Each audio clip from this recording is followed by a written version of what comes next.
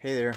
So the subject here on this rant will be planking width, and from back when I repaired the starboard AMA on its outer half quarter there, where the transom had been damaged, where the bending radius was really small. I was using planks that were approximately, I don't know, about 150 millimeters wide, around 6 inches. And that was something that I kind of became accustomed to. And when I went back in the back of the aft cabin back there, and I tore out the inside of the hull where I found a large void that was about half this size. I used approximately the same width planks, about 100 millimeters, 150 millimeters wide, and laid them in at 30 degrees because of some apprehensive concerns about the compliance of the plywood and the formation of voids. And moving forward here onto this area, which is fairly what's the word I'm looking for here?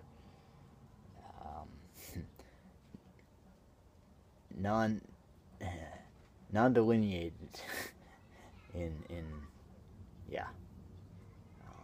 in both directions. It's fairly flat. There's not a lot of compound curvature, and so I started using planks that were a little bit wider, feeling like I was really putting on my big boy pants doing that.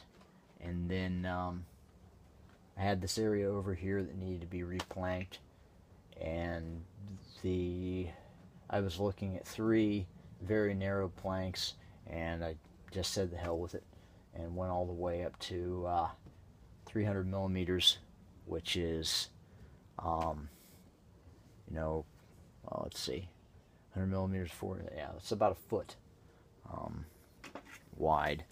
And I'm actually happy to say that by getting the keeping the resin viscosity low and getting the plank up and clamped down with the heavy duty staples in an expeditious and timely manner, and putting a fairly decent amount of pressure with the hand ahead of the staple gun.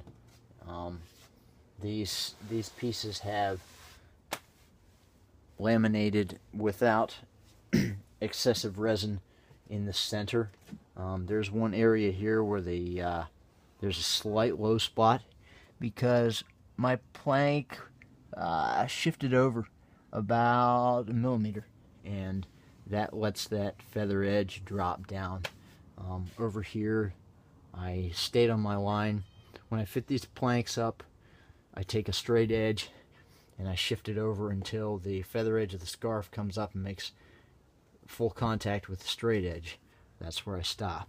I draw a reference line, drill a hole for 2 toothpicks, and those are the 2 areas, the 2 reference points for locating the plank when it goes back on.